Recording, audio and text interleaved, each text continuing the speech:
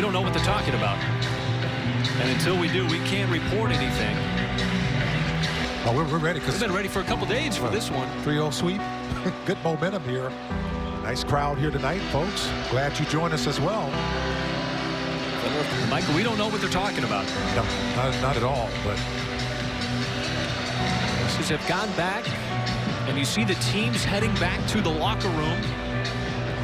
The officials now going over to the scores table. And so, the PA announcer Mario Nani here inside the arena.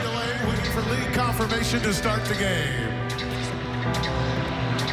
The head coaches, we still don't know what the discussion was about. So, as soon as we hear anything, we will relay that information to you. But both teams have gone back to the locker room. The fans here in the arena don't know what's going on. We don't know what's going on. And so, as soon as we get any kind of information, we will certainly pass it along. The game tonight has been postponed. You are all safe. And take your time in leaving the arena tonight and do so in an orderly fashion. Thank you for coming out tonight.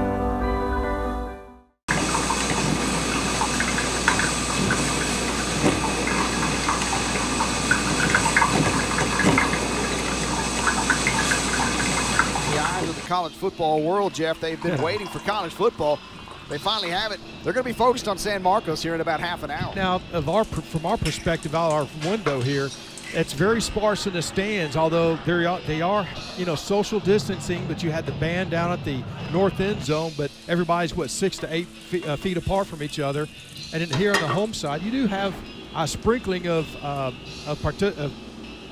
fans coming in and out. It's going to get a little bit more. They said, 25% capacity? Take on your Texas State Bobcats to open up the 2020 football season. As Jeff and I talked about in our opening remarks, it's been a bit of a whirlwind ride to get here through the last few months, whether there would or would not be college football, but there is, at least on this Labor Day Saturday in 2020 with SMU in town. And Texas State, solid maroon top to bottom, maroon helmets, the maroon jerseys, maroon pants, the gold embossed Super Cat logo on the side as Chris Nagar gets set to kick this one away and does so.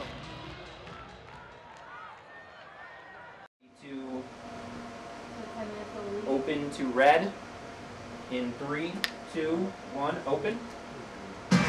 Roll audio, go red, 4, 3, 2, 1, roll red, audio, go red. The regular season is winding down in the Sun Belt Conference, and tonight a pair of longtime rivals meet in beautiful San Marcos, Texas, as the two-time reigning Sun Belt champion Texas State Bobcats host the UTA Mavericks. From outside the arena to end, welcome to Strain Arena on the campus of Texas State.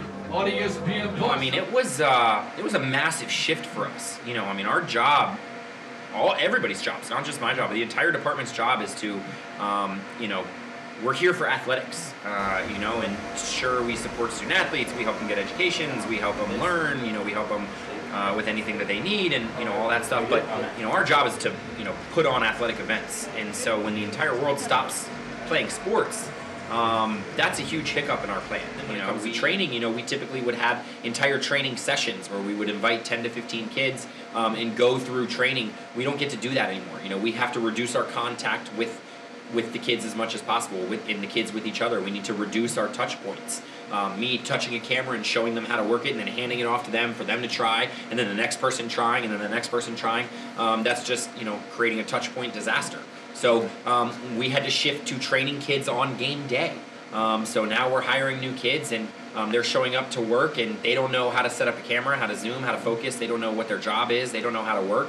And so we have to kind of teach them that on the fly. And, so that changed the type of student that we were bringing on board. We needed to bring on students who were comfortable being uncomfortable and didn't mind, live critiquing and didn't mind getting coached in the moment and in the game. More so than we typically do, because so much of these kids, that's their first time getting this experience. So, and then, you know, just from a logistical standpoint, we have had games canceled, we've had games postponed, we've had road trips postponed, we've had teams who were supposed to come here and couldn't come here. Fortunately, Texas State outbreak hasn't been so bad that we've had to cancel games because of us, but we've certainly had players who couldn't travel. We've had you know, teams that couldn't compete because the opposing team couldn't play, and you know, and then, you know, all of our procedures and roles are changing on a daily basis.